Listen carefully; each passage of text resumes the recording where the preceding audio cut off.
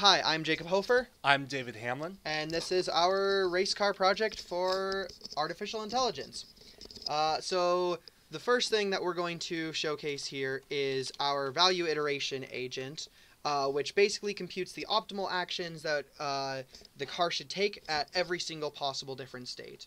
If we go in and debug this here, we are able to go and see we're going through our looping, our time step, and let's actually go into perform time step where we go and we update our agent. And what this does is this will go and it'll say, oh, we actually needed to calculate all of our actions. And this is where we actually perform our value iteration. So I'm going to just step through this a couple times here. There we go. Because of debugging, it takes a little bit, but now we have our VMAPs, and we have a previous VMAP and we have a current VMAP. And these go through, and that's our previous one. Let's actually look at our current one.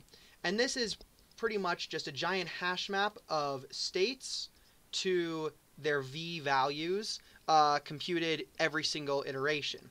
And as we continue on through this, we'll actually get another mapping of our optimal actions here. And we can see that this is a map from a state to an action that we should take that's computed to be the optimal action for that state.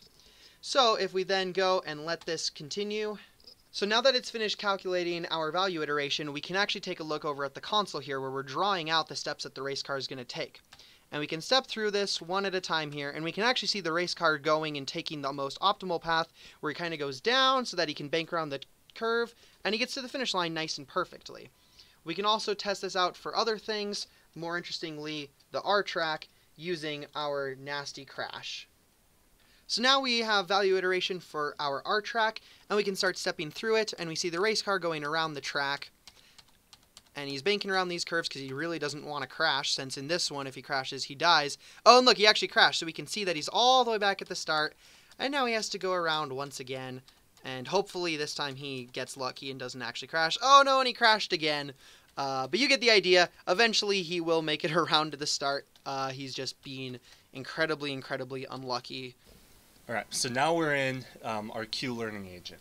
And the key part of our Q learning agent is the is model free. And so we're going to have a Q map to keep track of all the values. So a Q map, the keys for the Q map are going to be a state.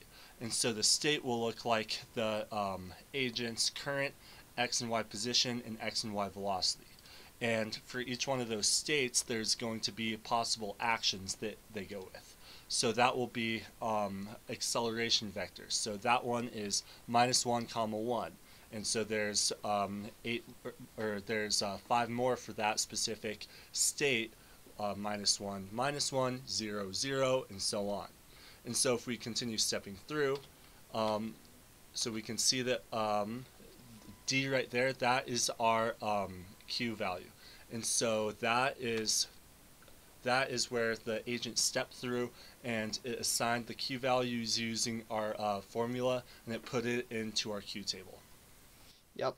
And we can see as we're hovering over, it's going to put it in. We have a whole lot of values in this Q map, so it's actually kind of difficult to find it in there, as a lot of them are going to be 0, since that's what they all start out as.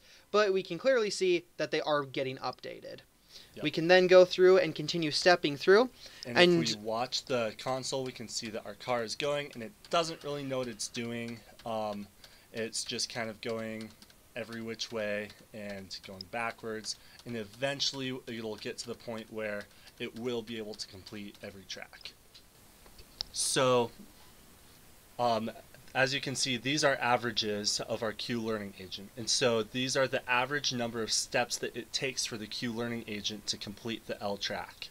And so this is significant because for every different iteration of the Q learning agent, some are going to be good, some are going to be poor when the agent is just training. And so these take the average of the previous 500 iterations of the agent, and it averages them out. And so we can see that it slowly and slowly gets better. And that is our program. Thank you for listening. Thank you.